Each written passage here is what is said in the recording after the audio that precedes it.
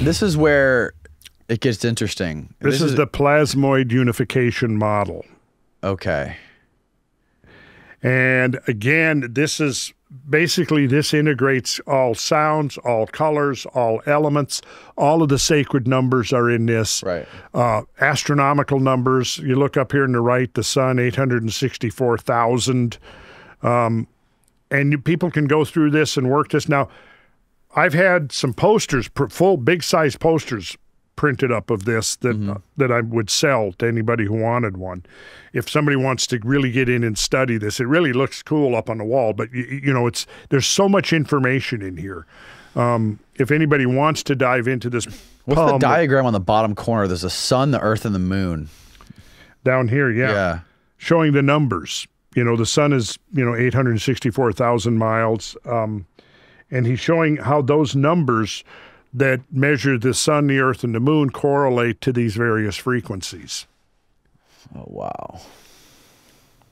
So in one of our previous discussion with Ben, we did touch upon some of this. Right. So here's your basic diagram. Okay. Air inlet, your pre-ionization chamber, which is fed now into the plasmoid generator. Then that's fed into the thunderstorm generator, which then is fed through the carburetor into the generator.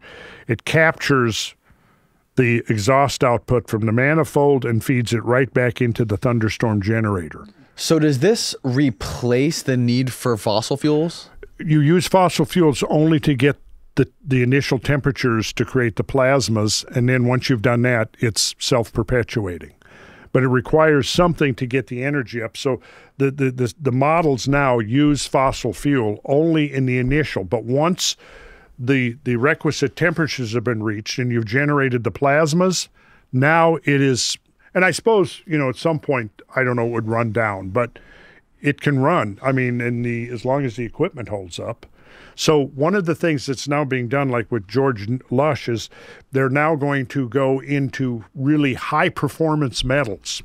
So I think the lifespan of this process is going to be dependent upon the lifespan of the materials out of which the thing is made, particularly the thunderstorm. Okay. So in the interview, which I can play, I mean, I have it here. We can play the interview with him where he's talking about now, he's got the industry contacts, so they're going to be going into like high performance materials, the kind of materials you would be using in the aerospace industry to build a new generation of thunderstorm generators. Wow. So the pre-ionization chamber, the function of the chamber is to pre-ionize incoming air to the engine. Air is drawn into the chamber by a vacuum emanating from the engine that is to be pre-treated before it enters the plasmoid generator.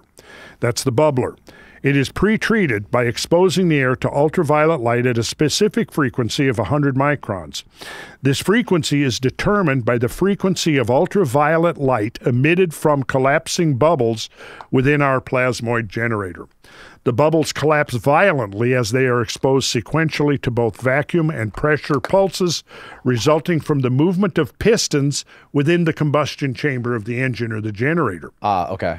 This has the effect of making the gases, this pre-ionization has the effect of making the gases more reactive by ionizing a small percentage of each gas present in the air, whether nitrogen, oxygen, or argon. And then this all pumps back into the carburetor of the engine. Yeah. Yes. And then it somehow keeps cycling through the engine. It keeps cycling and recycling. So everything that's coming out in terms of okay, so oxygen is coming out because that's basically, it's air, pure air coming out, because all the other stuff, the hydrocarbons, the carbon monoxide, carbon dioxide, nitrous oxide, that's all being recaptured and broken down in a sort of a low energy atomic reaction is what it's called. They're calling it. Okay, got it. And so here, here's the diagram, the schematics of the pre-ionization chamber. And so again, all of this is open source, so people can go on and, you can go ahead and bluster all you want about hoaxes and frauds and all of that. But while you're doing that, or while these people are doing that, others are actually now building these, using these. I know at least one guy in Australia, a young fella, very smart young fella who is building his own machine by using the schematics, and we should soon be hearing from him what his results are. Here's again the cross section, the schematic of the bubbler, and all the parts are that you would need to build one. All right, here's all the part numbers that you need to put the thing together, and the team that's come together around this is totally open to helping, backyard mechanics and home experimenters who want to try to build the small scale of this technology. Okay, yeah. So it's been proven. It's been done. People have some of these backyard engineers have done it. They've obviously the first one we saw. That was we just watched that. Yeah. Right. So, what are the ultimate implications of this technology? It will massively increase the efficiency of any engine or generator. And anything that runs on fossil fuels will be the efficiency will be massively, and this is one of the things that's now been demonstrated repeatedly. It massively increases the efficiency. And like George Lush says, once we have cars that are retrofitted with this, the way he put it, he said, like, instead of cars, driving down the city streets, exhausting pollution, they'll be like mobile trees, because that's what trees do. They take in the carbon dioxide and they put out oxygen. And then that oxygen, like if in a nice pristine forest where you've got healthy forests with trees, I mean, it's 19, 20, 21% oxygen. Yeah. Combustion engines are only 33% efficient, I think. I think that's, but like maximum, maybe. Yeah. So yeah, all of this is available for people to study. So wow. I would say, good, be skeptical, but be open-minded and do your homework, and decide for yourself. And here, again, you can see the swirling. It's just like, it's very much the Hilch vortex tube, except in the Hilch vortex tube, the cold air is in a confined stream within the hot air, right? Correct.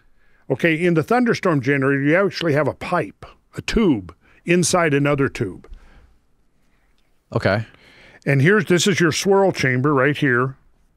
Now, what are these depictions that Malcolm was showing on the descriptive series he did on your website, where he was basically showing this giant sort of like pine cone shaped thing? It was metal, and it looked like a giant metal pine cone. Oh, I think that was one of the turbines. It was huge. It looked huge, at least in the video. Was it this thing here? Yes, that thing up there. Yeah.